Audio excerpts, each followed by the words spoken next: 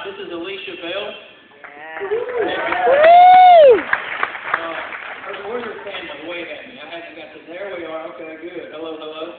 Alycia told me she just graduated from college. Long story short, she said that her mom told her that she was the last of her family that she thought would come to know Jesus.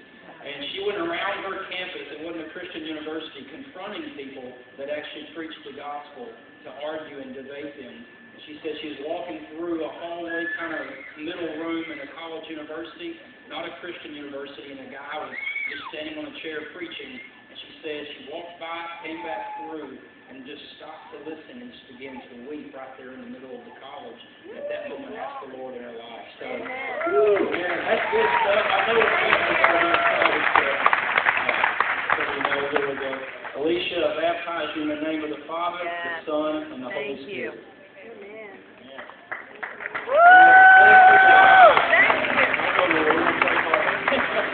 Reach out your hands toward her. Yeah, Lord Jesus, we just give you praise that you're in the business of doing the impossible and reaching the hearts that seem so far gone. And Lord, right now we just pray in Jesus' name. We break every assignment and curse that was intended for her.